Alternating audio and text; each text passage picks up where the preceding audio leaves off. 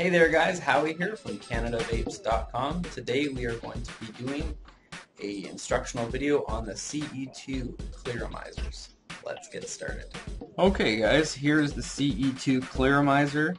It is a top heating rubber mouthpiece unit. I think people like it because it is relatively inexpensive and it's not a big deal if you got to replace them because they're pretty cheap. And they also produce actually a surprisingly good amount of vapor and throat hit for their size. I think of the small Clearomizers, this is right up there with the S510 as far as the amount of vapor it produces. So I'm going to show you how to fill it, and there isn't really much else to it aside from filling it, and then we're just going to kind of take a couple hits. Some people like the rubber mouthpiece, some people don't. It is a little bit, it's one of the more difficult ones to fill, not going to lie. It's a lot more difficult than say the S510, which just allows you to drip into the side. However, if you can get over that and you don't mind a little extra work, it hits pretty well. It's a decent product. So let's get started. So the first step is just basically going to be to unscrew, or not unscrew, it's just a rubber sealed in mouthpiece. You just basically pull it and it comes out. This is just a plastic, somewhat flexible outer shell here. Now inside you're basically going to see a big hole in the center. This is not where you fill, this is the airflow hole. What you're going to look for is two tiny pinholes, quite small on either side. You're going to see two of them, and these are the fill holes. The first time you use them, they're going to be quite tight and difficult to get your needle into. Once you've used them once or twice, they break in pretty nicely, and it's pretty easy to fill. So in order to fill these guys, you either need a needle tip or some sort of a skinny device. That all the kits, the starter kits, come with one of these, which is a 10 ml e-liquid bottle that has, of course, a needle tip on it. So for this, you're simply going to find one of those two holes, and you're going to, the first time, slowly insert to make sure you don't push everything away. So you slowly slide it in there, and you should relatively easily get underneath there. Once you're in there like that, you're simply going to squeeze gently and let the liquid start to flow in there. Again, once you've filled this, once or twice, it gets easier because the little flow holes get more worn in, I guess you could say. And you just kind of squeeze a few times, let go so that some air can come back. It's a little bit easier with a needle because then you know it holds, I believe it's exactly 1 mil, but you'll know after one fill how much it holds. And then you can basically pull on the needle the exact amount that it will hold. So I didn't fill it all the way to the top, I left a little bit of room at the top. And you just push that down and you're good to go.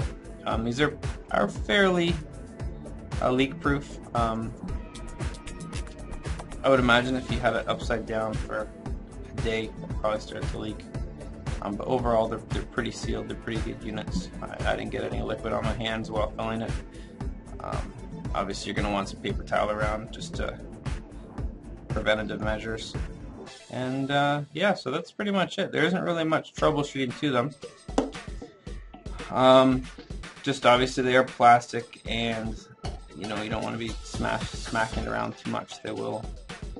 They're not, due to their inexpensive price point, they're kind of designed temporarily as lasting a few weeks, maybe 20 refills, give or take, and then you're gonna go ahead and pitch them. There's no replaceable parts in this, so these are more throwaway kind of temporary guys. But anyway, I will show you how vapes throw it on a battery. Let's get into that. Okay, so here you have your just a standard 510 manual. It's a mega battery, black, and we're just going to go ahead and hit this. I just filled this now. I actually haven't used one of these in a while, so we'll see if it has much of a break-in time.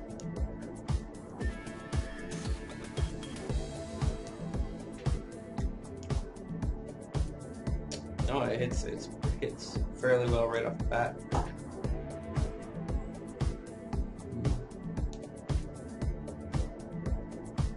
And it's again, it's a decent hit. That's what I think a lot of people like about this. It is fairly wet hit. You get a good amount of taste of the liquid. I know some earlier model Clearomizers have tendency to mute the taste quite a bit. I think the CE2 does a good job of bringing the liquid taste to the forefront.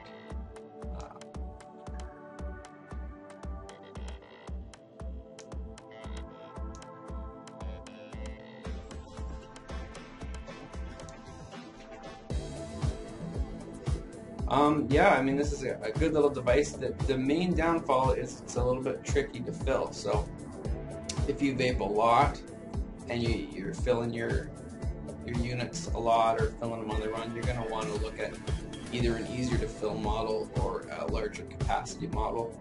But for the 510 style where you have the small cigarette type device, I think the CE2 is definitely a decent product. So. Now the rubber mouthpiece does take a little getting used to. Almost everything is either metal or plastic in most devices, and this is kind of rubber. So I mean, some people love it, some people not so much, but it's different.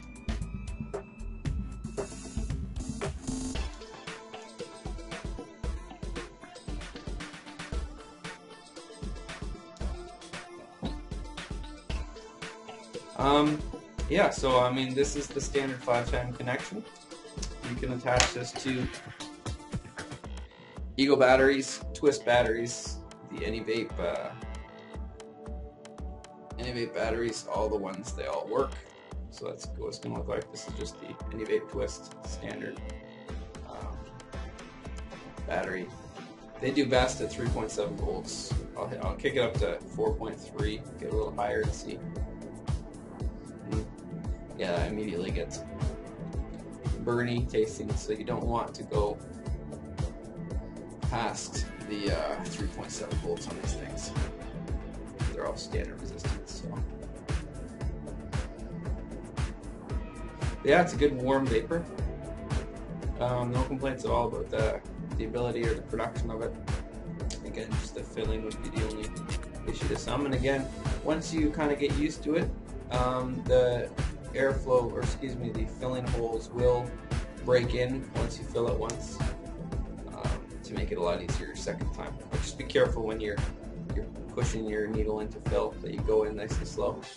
And obviously for maybe some older people or people who have some vision problems, or maybe some difficulty with small things, this probably wouldn't be the best solution to them, just because it's a little bit more difficult to fill.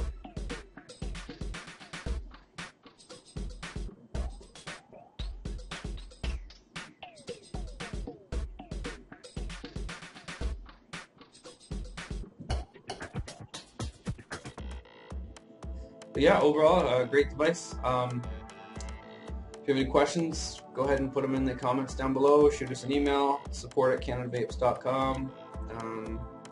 If you have any testimonials on these things, feel free to put them on the website under the reviews. And other than that, that's about it for these things. They're pretty simple, pretty basic, pretty cheap. So try one out if you never have. Pretty decent product. It's been Howie for CanadaVapes.com. Thanks.